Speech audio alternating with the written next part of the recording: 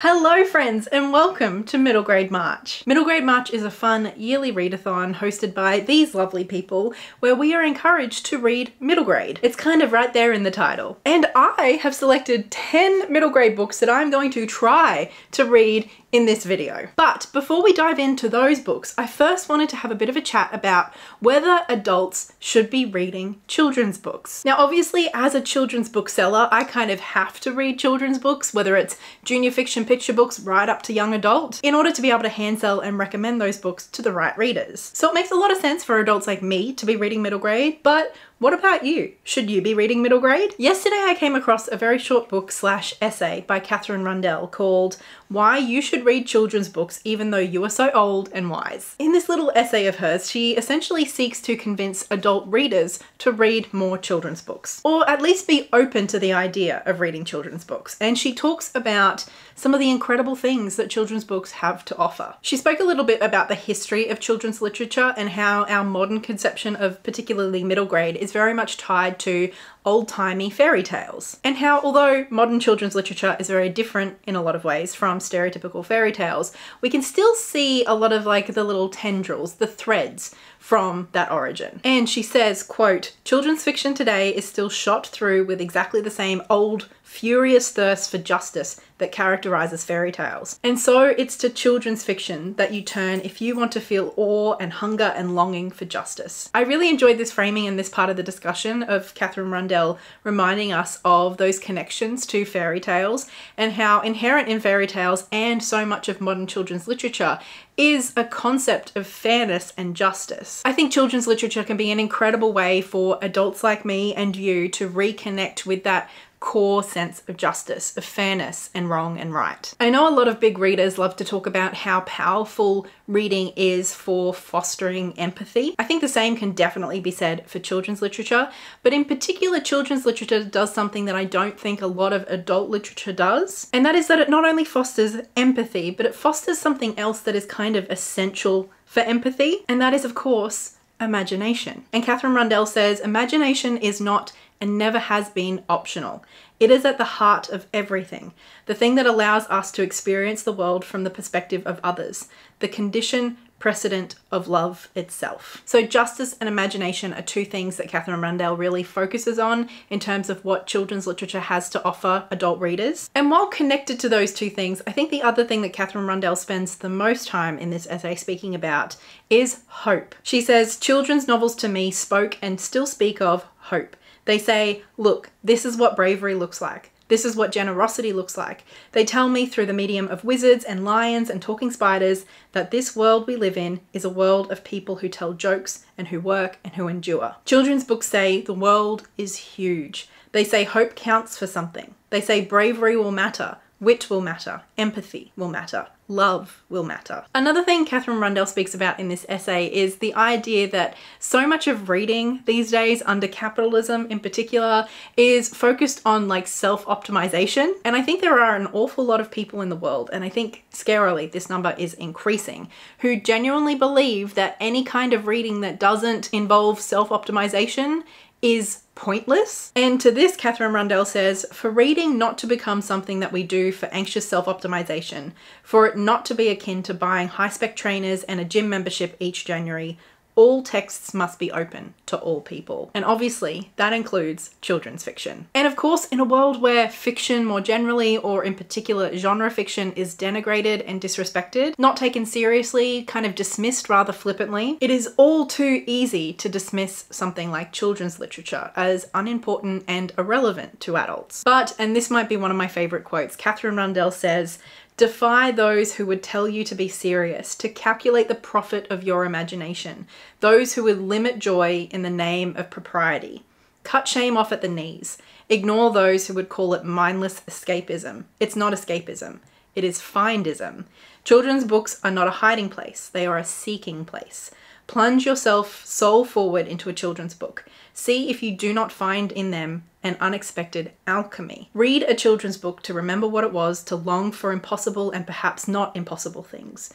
Go to children's fiction to see the world with double eyes, your own and those of your childhood self. Refuse unflinchingly to be embarrassed, and in exchange you get the second star to the right and straight on till morning. So I clearly really enjoyed this little essay by Katherine Rundell, and I think she makes some incredible points. There's something about children's literature that just really gets to the reality and the truth and the heart of things. I think children's literature can help adults like you and me remember that even though, yes, our world is messy and ridiculous and complex and hard, sometimes we also make things a lot bigger and messier and harder than they need to be, and a lot more complex than they need to be. Sometimes truth and reality is much more simple than we might like to think, and children's literature has a way of helping us remember that. So if you have not read a children's book in a while, I would highly encourage you to. I have a whole bunch of recommendations videos, which I'll leave in the description box below for you if you're looking for some recommendations. But with all of that out of the way, it is now time for me to get to reading a bunch of middle grade. I have so much unread middle grade on my shelf. This is just a small selection. I have just over 2 weeks, and I'm gonna try and read as many of these books as possible. So without further ado, let's get to reading. So my latest reads have actually been graphic novels. I borrowed these from work. I am a children's bookseller, as I mentioned. Should we start with the good news or the bad news first? Let's get the bad news out of the way. The bad news, and honestly, I am shocked. I am DNFing Nimona. What? Now hear me out. I absolutely understand that this is beloved. Like, people adore Nimona. I only got up to page like 36, which is a couple of pages into chapter 5. And at the end of the day, I just was not getting hooked by this. And I think there's something about the fact that this was originally published as a webtoon. So each chapter, I'm assuming, was released like once every week or once every month or whatever the schedule was. Each chapter kind of stood on its own. And so far, it just feels a little, I don't know, like directionless, and I'm just not feeling sucked in any way. Basically, in this story, we're introduced to Nimona, who is kind of obsessed with this big dark supervillain, Lord Blackheart. I do love that. I do love that as a name for a supervillain. Anyway, Nimona is obsessed with this guy, right? And she convinces him very early on to let her be his new sidekick. And at first he's not interested because Nimona just seems like a bundle of chaos, but it turns out she's a shapeshifter, which obviously that sort of thing could come in handy. And so he agrees. He lets Nimona become his new sidekick, and we've just spent the first few chapters of watching them kind of start to figure out what their dynamic, what their relationship is going to be like. And so far, Nimona is just chaos. That's the best way I can put it. Chaotic evil wrapped in bubblegum and fairy floss is how I would describe Nimona. She's cute, she's funny, she's bubbly, but she also is just thrilled about the idea of killing people. And all of this does sound quite fun, but like I said, there was just something about it that wasn't hooking me as far as the narrative was concerned. So I'd rather sit it down now rather than force myself through it and just end up resenting it, you know? Because at least that leaves me open to potentially returning to it again someday. The next graphic novel, though, I'm happy to say I did finish and I did really enjoy. This is Things in the Basement. In this graphic novel, we basically follow our main character Milo, who's a young boy who is asked by his mother to go collect something down in the basement. And when he goes, he basically ends up like finding all these secret passages that just like, he realizes that the basement keeps going and going and going, and there's tunnels and there's secret rooms. And of course, in those tunnels and secret rooms, there's weird creatures and weird monsters and a ghost. And so of course, a little bit of a quest adventure kind of thing ensues. And the art in this is honestly beautiful. There's parts of like the way that the lighting is done, and in particular, the way that the paneling is done, that did remind me a little bit of Lightfall. And I was also surprised by how non-wordy this book is. For a graphic novel, there really is not a lot of speech at all, or text or anything. There is so much of this. Like, here's just one random page. There's literally 2 words. 2 words, Morse line. That is it on this entire page. And we have like 8 panels. Some pages are a little bit more wordy, but not by much. This is one of those graphic novels that really does allow the artwork to shine, and it's the artwork that is doing most of the heavy lifting when it comes to the narrative and the storytelling, which is something I really appreciated. I feel like sometimes graphic novels can get almost like overly wordy because there's so much that's tried to be jammed back into a graphic novel that you almost need to be explained to what the art isn't able to convey. This book is the opposite to that. The creator both trusts the reader to follow along, but also gives so much in the artwork itself. And I think for that reason, this feels really atmospheric, and it feels, you know, a little bit spooky and scary in places where I don't think it necessarily would have if it had focused too much or relied more more on words. And while it is a little bit creepy, it's not overly scary, and ultimately it has quite like a wholesome message and tone towards the end. A lot of stuff about friendship and loyalty and helping each other, all of that good stuff. So I really enjoyed it. I thought it was quite sweet. I thought it was quite fun, and I thought it was really effective. And I think especially for, you know, young people who are a little bit intimidated by books or don't always necessarily feel very confident in their reading, because this doesn't overly rely on text, this could be a great gateway for them into graphic novels. Or just for people who really love and appreciate art. I don't think you can go wrong with this one. So we had a bit of a miss, but we also had a hit. Now on to the next books. I'm so happy to tell you that we have 2 books to talk about. The first one is The Lost Library. This is by Rebecca Stead and Wendy Mass. And it's not a very long book, but I found it quite charming. Our main character's name in this book is Evan, and he's a 5th grade student in kind of like a small town. When one day, where the local library burnt down a couple of decades before, there appears a mysterious little library. It's basically just a little cart with books available for people to take, but nobody knows where this cart came from or where the books came from. And just to make things a little bit stranger, there is this big, beautiful old ginger cat who is always kind of like patrolling and protecting this free little library. Evan, of course, finds this a little bit peculiar, but when he realizes that all of the books were from that burnt down library and they were all returned on the same day, like the little library card on the inside, all of them have the same date on them, he starts diving down the rabbit hole of trying to figure out what happened to this old library and where these books have come from. It's quite a small premise in a lot of ways. It feels very small town, and it definitely has that charm to it. Although this is fantasy, there are magical elements, the core of this feels much more like a mystery, with Evan having to dive into the past of his town and his family to find out what happened to the library that burnt down. And in particular, why nobody has ever wanted to rebuild it. This book features lots of pretty short chapters, all told from different perspectives, including some chapters told from the cat's perspective. His name is Mortimer, in case you were wondering, and he's adorable. So this is one of those short, fun, entertaining reads that I found satisfying and charming, and I had a really nice time with it. And actually, there was one quote in here that I wanted to read to you because I thought it was just delightful. This is somebody reflecting on children and young readers. These young readers felt things about books, which is why I call them great readers. Being a great reader has nothing to do with reading great sophisticated books or reading great long books, or even with reading a great many books.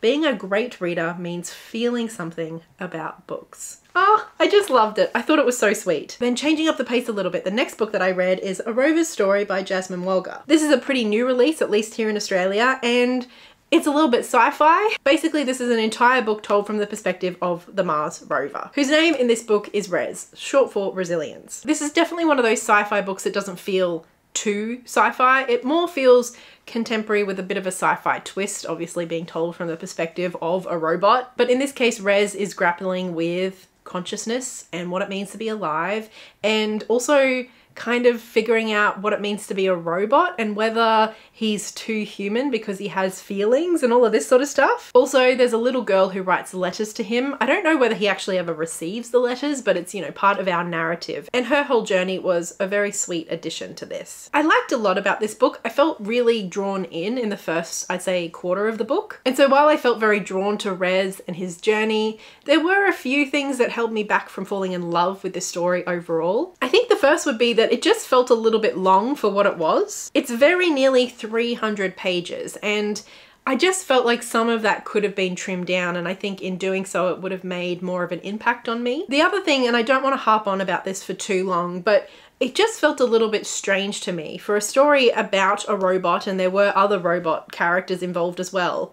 Gender played a very significant role in this book. Obviously, I refer to Res as a he because that is how the book describes him and that is how he sees himself. But there are 3 other robot characters that are featured. Another one is also referred to as he, him. And honestly, that might have been my favorite character of the entire book. Loved that character. But then there were 2 other robot or robot adjacent characters who were given the pronouns she, her. And the way that both of those 2 female, for lack of a better word, robots are described and characterized is just very kind of like stereotypical and not pleasant. Things like both of them being characterized as bossy and know-it-alls and all of that sort of stuff, while our male robots are fun and thoughtful and kind and brave. I don't know, it wasn't enough of the book to make me like angry at the book overall, but it was something that just, it felt entirely unnecessary, especially because They're robots. Why do they have genders at all? Why are we doing this at all? Anyway, all of that is to say that I had a good enough time with this. Like I said, I kind of wished it was shorter. There was a couple of things that I didn't love about it, but it was a fun read. But that is another 2 books down. Let's get back to reading. Can we all take a deep breath in? And then can we all just promise together that this is a safe space? My reading has not been going great lately. I mean, we've already DNF'd 1 book out of the 4 that we've read.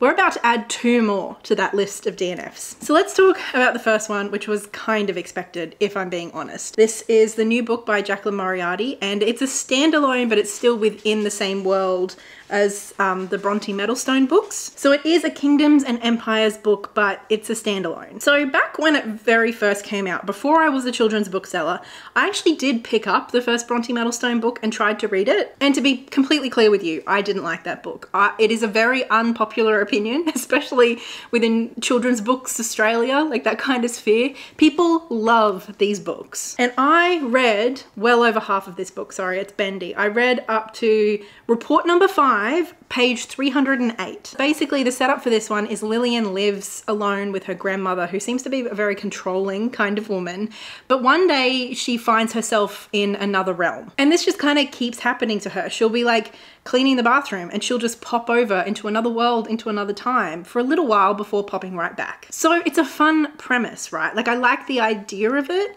but this just keeps happening. I'm 300 pages in and we just keep getting little glimpses of potential adventure. And at one point, Lillian even says something about how all of these little journeys that she goes on, they feel like the first chapter in a bigger story. And I couldn't agree more. I don't think I finished Bronte Meadowstone back in 2017.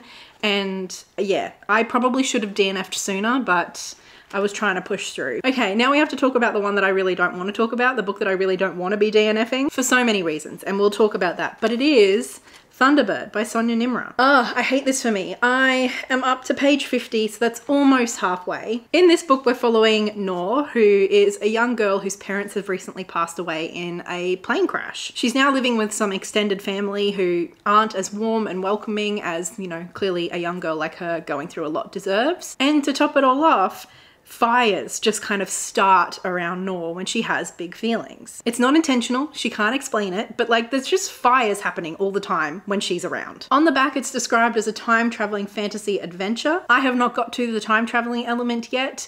And I suppose as much as I like Nimr, as much as I like the idea of the setup, it's just feeling very plodding. And I think the reason I'm especially upset about this is obviously, like, I was really excited to find a middle grade by Palestinian author, but on top of that, this is an author that I have read from and loved previously. I'm sure that it's about to pick up, but I've been feeling like that for the last 30 pages or so. I just like kind of keep waiting for the hook to actually hook me. I read a few GoodReads reviews, as you do, and a lot of them say that this ends on a cliffhanger. And so when I'm already struggling this much, when I'm already not enjoying the book, the idea of pushing through only to end on a cliffhanger, like it's not even going to be satisfying in and of itself, like that tiny piece of information made the idea of trying to push through the last 50 or 60 pages just seem like even more insurmountable than it already did. So an absolute Debbie Downer of a check-in, 2 DNFs. Does that mean we've DNF'd half the book so far?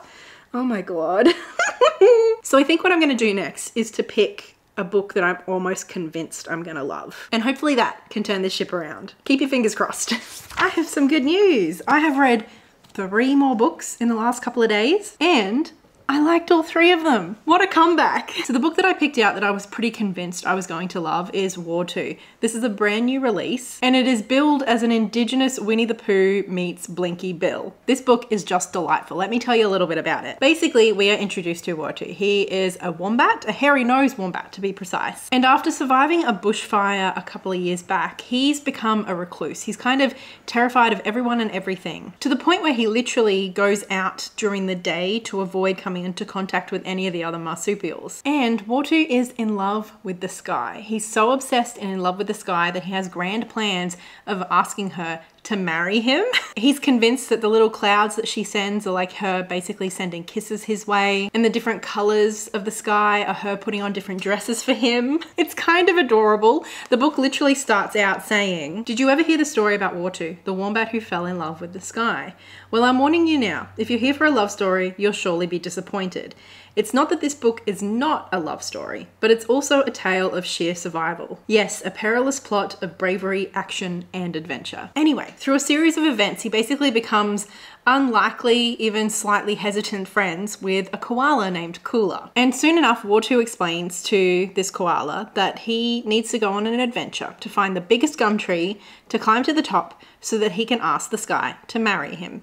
And although this koala thinks he's kind of bonkers, because like you can't marry the sky, she agrees to come on this little adventure with him. And so these two unlikely friends set off. This was pretty short, but it was just as delightful and as charming as it sounds. I love this cover. We've even got some cute illustrations throughout as well. I just had a great time with this book. Then I got stuck into a graphic novel that I picked up recently secondhand. I read The OK Witch, and I had a pretty good time with this one too. The art in here is lovely. The colors, the panels, the illustrations, and like the speech and everything was easy to follow, engaging, all of that good stuff. In this one, we're introduced to a 13-year-old girl named Moth, who is just a little bit odd and finds it hard to fit in the small town that she and her mum live. When one day she realizes that she's actually a witch, and her mum has known all about this. Turns out her mum's a witch too, but she's been keeping it a secret because she's actually like living sort of in exile after like running away from her mother. And it turns out this family has links to like the 1600s and the witch trials and all of this sort of stuff. And so obviously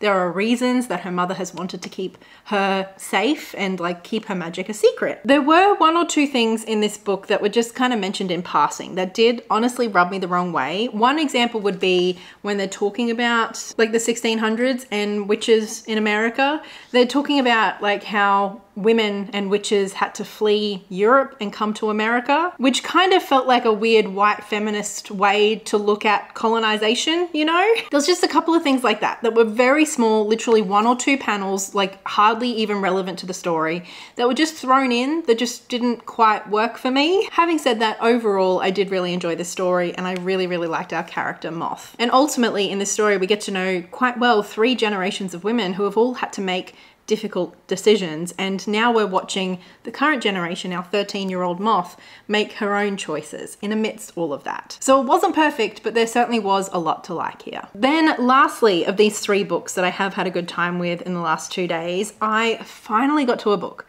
that I've been meaning to read maybe for 2 years now. Let me set the scene. My manager at work is a massive Terry Pratchett fan, like the biggest fan I've ever met. So since I started working for her, she's been trying to convince me to read Terry Pratchett, of course. And ages ago, I bought We Free Men, and I think I've been putting it off because I feel like Discworld is something I might really like, but also the fact that my manager loves it so much. Like there's quite a bit of pressure on this book. Anyway, if I'm not gonna read it in middle grade March, when am I? So I finally picked it up and I had a really good time with this one. Tiffany's a young girl who's living in like this rural town. It sort of feels pre-industrial kind of setting. And even though witches are detested in this society, Tiffany has always just kind of had dreams of being a witch herself. And one day when her little baby brother goes missing and she kind of treks out starting to find out where he might be, she comes across a bunch of little blue men who seem kind of in awe but also terrified of her and like basically answer to her every whim, do anything she says. Because it turns out, of course, Tiffany is a witch, and so basically they agree to help her go and find her little brother and rescue him. And it's as fantastical and charming and funny and absurd as it sounds. And I just had a really good time. I don't know that I would go so far as to say that this is a new favorite book, but I already want to read the next book in the Tiffany Aching series. In fact, I've already bought the second book, and I'm not entirely sure I'm ready to commit to the entirety of Discworld, but I do want to continue at least with Tiffany's story. I had such a good time. I found some moments really moving. I really like the way that Terry Pratchett sort of plays with common sense and sort of twists it on its head, but in a way that feels so emotionally intuitive and more real than whatever it is that we think. Also, the little wee free men, the little blue guys, they talk about how they're all dead and this is actually their heaven. Even how one of the characters who is a witch who we meet early on, her name is Miss Tick. I'll spell it here, but like obviously that's essentially a pun for mystic. Just stuff like that. It's so playful. Like everything about this book is playful, but in a really like earnest and sincere kind of way. And I love that. I love that balance. So yeah, I think so far this will probably be the biggest hit of the video. I mean, Wurrtoo was adorable, but I mean, the fact that I've finally kind of broken the seal on Discworld and I'm starting and I want more. That's pretty exciting. I am feeling optimistic at this point that we can maintain some of this good momentum. So I'm gonna get back to reading. So I have read 2 more books, which means it's time to check in. And these are 2 very different books. One is a book that I have seen people categorize as both YA and middle grade. And that is, of course, Tiger Daughter by Rebecca Lim. This has been a highly celebrated book here in Australia in the last couple of years. And it's one of those books that is grappling difficult subjects in a very tender way. So ultimately it's a very emotional and hard-hitting kind of a story. This book is centered on our main character Wen, who is the only child of Chinese immigrants to Australia. And it says right here on the back that their move to the lucky country has proven to be not so lucky after all. Basically, Wen's parents are not doing great financially. Wen's father was trained as like a doctor or a pharmacist or something, but his like accreditations weren't immediately accepted here in Australia. He had to kind of go through a process and an assessment, which he failed, probably more likely due to language barriers than anything else. But he really took this as a hard hit to his ego. And so he's working in kind of manual labor, and he's ultimately a very angry and controlling man. In terms of the level of kind of content warning I need to give, I don't remember there being any explicit physical violence, but there's like a constant thread of tension, and I think he's verbally abusive and he's just very controlling of both Wen's mother and Wen. And he has outbursts of aggression and like emotional manipulation when his standards aren't met. So like I said, pretty heavy. But basically Wen has this one friend at school named Henry, who is also the child of immigrants. And Henry is kind of a genius, so he has hatched this plan to sit some fancy exam where he's going to get a scholarship to a fancy school so he can have a big bright future ahead of him. And he's convinced Wen, who is a good student but not necessarily on the same level as him, to join him, to sit that same exam and to have the same bright future together. It's honestly beautiful, and we kind of see the importance of this relationship when something really awful happens in Henry's life. Now, some people will consider this a spoiler, but you know me, there's some things that I just feel like should be told, if not in detail, like specified at the very least as content warnings.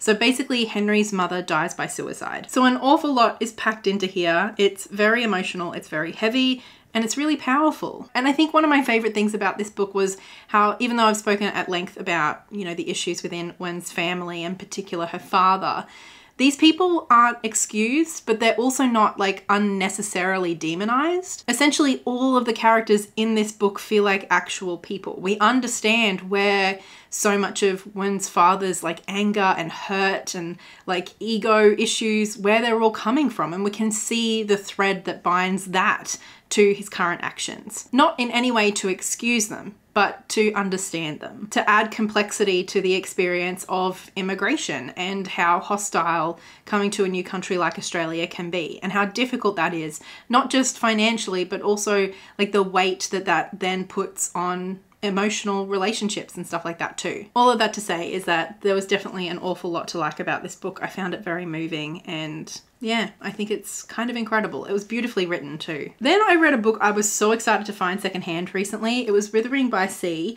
This is a very pretty hardcover book, and it's kind of like a Victorian fantasy mystery series. I mean, this is the first book in that series. At the beginning of the book, we're introduced to a young girl named Stella who is living under like the care of 3 aunts who are all kind of horrible. And the blurb doesn't really say much. And I feel like to try and explain the setup of this story, I feel like it could sound quite convoluted. I suppose the crux of it is that Stella comes into possession of a strange object that a big, scary, evil man really wants to get his hands on. And so murder and mayhem and magic ensue. I really enjoyed the writing of this. This is one of those middle grades that I think would be great for younger, really strong readers. It uses the kind of language that is not speaking down to the reader whatsoever. And in some ways it's quite flowery, especially for a middle grade book. I really liked quite a lot of the side characters. There was one character in particular who was this old like Italian man with a bunch of cats who sing. He was cute. I liked him. In a lot of ways, this book reminded me a little bit of a Series of Unfortunate Unfortunate Events,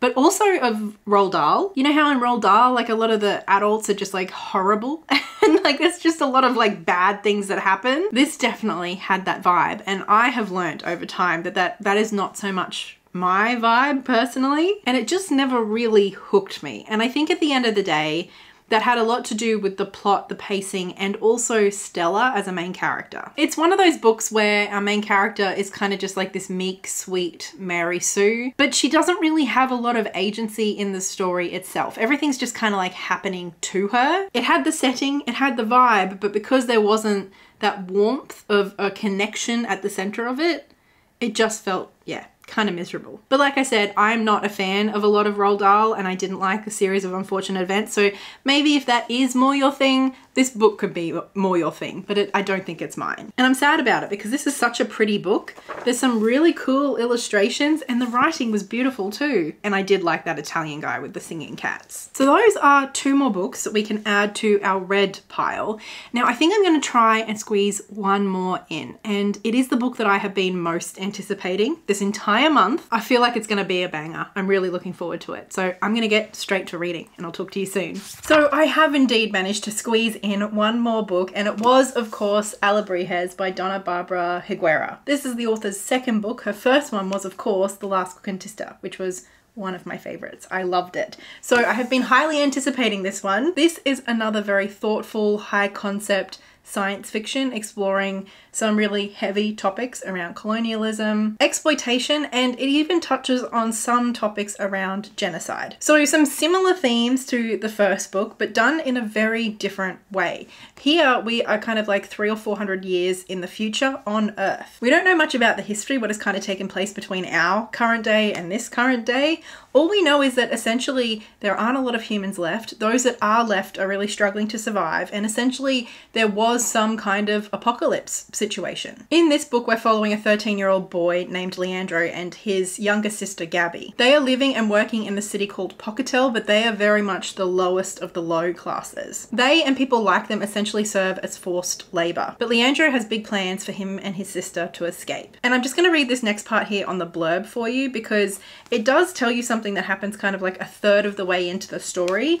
So, I mean, clearly they don't think it's a spoiler, but I want to be careful about how I talk about it to avoid spoilers. So to be safe, I'm just going to read what they've put here. But then Leandro's luck runs out and he is given an impossible choice: to accept certain death facing the spirits and worms in the wilderness, or to leave his body behind and allow his mind to be encased in an ancient drone. In this form, he can fly in search of freedom, hope, and truth. Can he hold onto his memories and find a way safely back to his sister and himself? I'm honestly finding it a little bit difficult to talk about this book for several reasons. One is that there's an awful lot going on. It's quite complex and in some ways I think a little convoluted. This is by no means a short middle grade book. It's almost 400 pages. And where I felt like a book like The Last Conquista really earned every single one of those pages, I felt a little bit like this one dragged. The pacing did not work quite as well. There was a hell of a lot going on. I don't want to make it sound like this is slow in any way, but there was just something about the narrative and the characters that didn't really draw me in the same way that The Last Conquista did. I think the other thing that is just kind of niggling at me is that this is positioned as middle grade, and I don't know that I agree with that categorization. The Last Conquista was definitely an ambitious middle grade book. It was for older middle grade readers, stronger, more ambitious middle grade readers. This book kind of felt like it stretched that even further, and because this is essentially a very heavy dystopian, it just felt much more like I was reading a middle grade version of what should have been a young adult book. I honestly can't think of very many 10-year-olds that I would comfortably recommend this to. There might be a handful of 11-year-olds, but that would not be a broad recommendation. I would be looking more to 12, 13, 14, 15-year-olds to recommend this to. And at least in my shop, generally speaking, we refer to middle fiction as something that is targeted towards 8 to 12-year-olds. So not the big win I was hoping to end this video on, but like I said, I am still glad that I read it. We did manage to get through the 10 books that I was hoping to, and then obviously we also read those 2 graphic novels that I borrowed from work. So we have read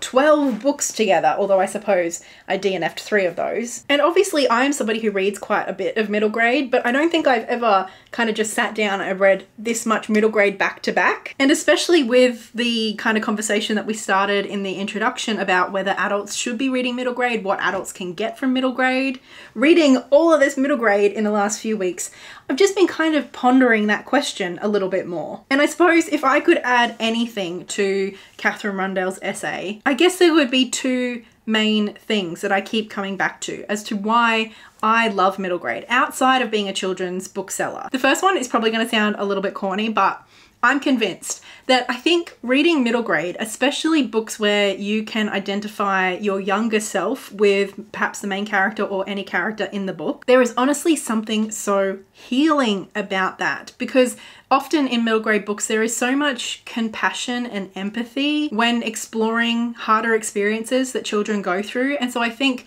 reading a compassionate, kind, honest portrayal of maybe something that your younger self identifies with honestly just has such a way of encouraging compassion and empathy for our younger selves. And honestly, I have found that kind of thing healing. The second thing I love about reading middle grade comes back to, I suppose, a more social political reason. And that essentially comes down to the fact that I think in our world, I mean, more historically, but I think it continues, children generally as a category are essentially dehumanized. And even though we don't really say things like children should be seen and not heard anymore, I think there's still something of like some essence of that sentiment that still exists in much of society. And that's one of the reasons I just love middle grade as a category. I feel like middle grade is one of the few spaces in our modern world that genuinely, truly takes children seriously. And although Katherine Rundell specified fairy tales and the origins of fairy tales influencing middle grade as to why